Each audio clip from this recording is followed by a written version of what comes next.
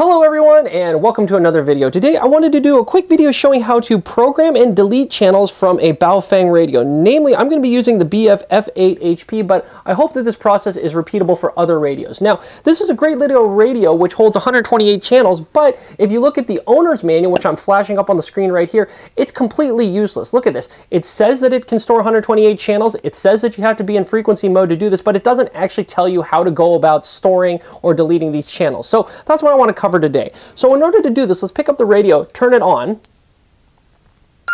Channel mode.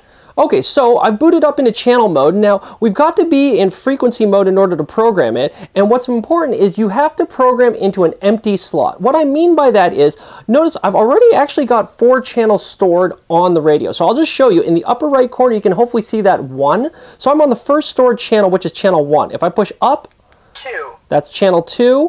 3. Up one more time is channel 3. 6.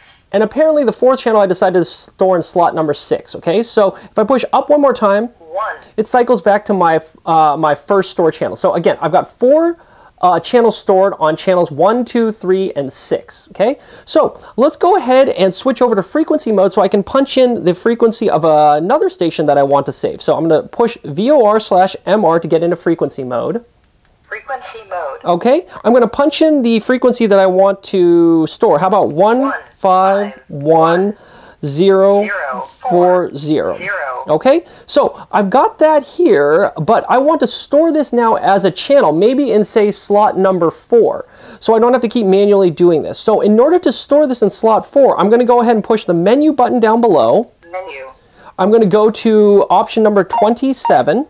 Which is our memory channels, and I'm going to push menu one more time to get down to be allowing to select which channel I want. So menu. Memory channel. So right now, notice I'm in channel 1. It's got this CH prefix in front, which means that it's already got something stored here. In fact, if I go up to channel 2, you see it still has a CH prefix because we've got a channel stored there. We go up one more time, it's still got something stored there. But if I go up one more, on channel 4, notice there's no CH prefix, meaning I can safely store something here.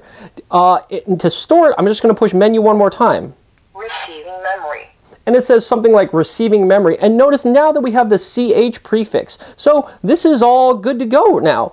If I go ahead and exit out of this and go back to channel mode by pressing VOR/MR. Channel mode. Okay, here's channel 1, which we already had. 2. Here's channel 2, which we already had. 3. Channel 3, which we already had, and now if I push up one more time, 4. here's the newly programmed channel number 4. Now, remember, you can only put the storage into blank spaces. What if you already have a channel in there and you want to delete something out of, say, slot number, how about let's delete slot number 1.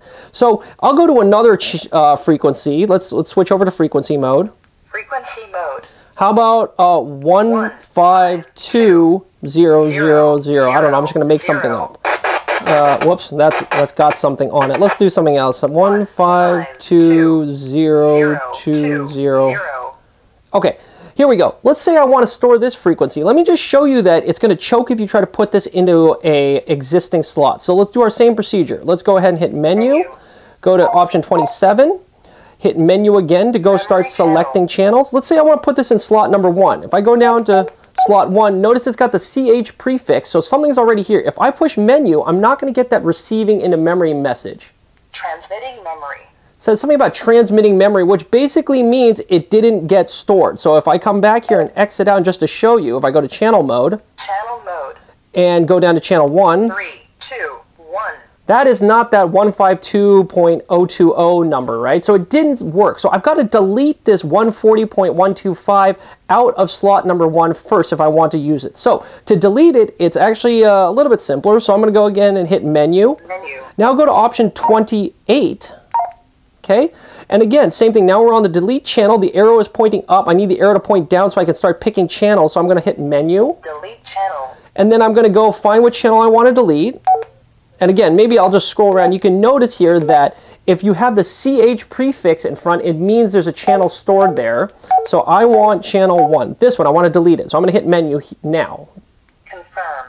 Confirm. And notice the CH prefix went away, so there's nothing stored in slot number 1. So now I'm free to go over and program that and store it into slot 1. So just for practice, let's do that again. Let's go over here and hit VOR-MR to get into frequency mode. Frequency mode. Oh, it's already stored here. 152.020. This is what I want to store. So I'm going to come here and hit menu. Menu. Option 27. I'm going to push menu again to start picking channels.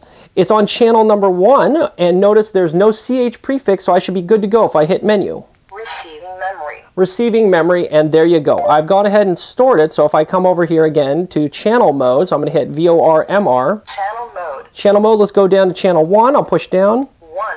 And there you go. Here's the 152.020 that we wanted. So, I hope that was helpful. I hope it showed how to easily store and delete channels in a Baofeng radio. If this was helpful, I also hope you'll consider subscribing to the channel. Surprisingly, if you just scroll down a little ways and click on that subscribe button, it really does help me make these videos and continue releasing new ones. So, with that being said, I hope to catch you on one of these future discussions. So, until then, I'll talk to you later. Bye!